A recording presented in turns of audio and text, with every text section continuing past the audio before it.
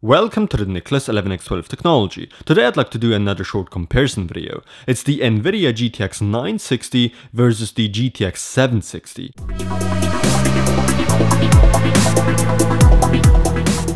Basically the new card versus the old one, at least when comparing the naming scheme. We'll see if we can in terms of performance. Here are the benchmarks.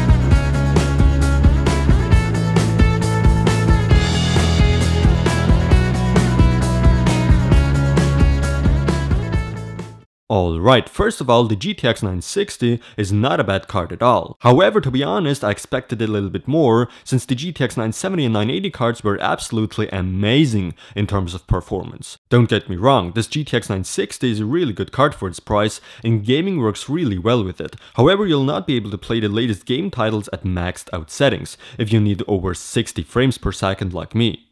And I tested at the resolution of 1080p. There's not that much of a performance improvement over the older GTX 760, but at least there is one. NVIDIA managed to lower the temperatures a little bit as well, and same goes for the power consumption. Overall, an impressive result and a good choice if you don't want to spend too much on a gaming graphics card. Right now, at the time of this video, the GTX 960 costs a little bit more than the 760, but the price on the 760 could soon drop. And yeah, that wraps this video up, I guess. I'll do more comparison videos with that GTX 960, so make sure you don't miss these if you're interested. Thanks for watching, don't forget to subscribe, and visit nicholas11x12techx.com to see videos there earlier than on YouTube. Also say no to ad blockers in order to support me and to make future videos possible. Thank you.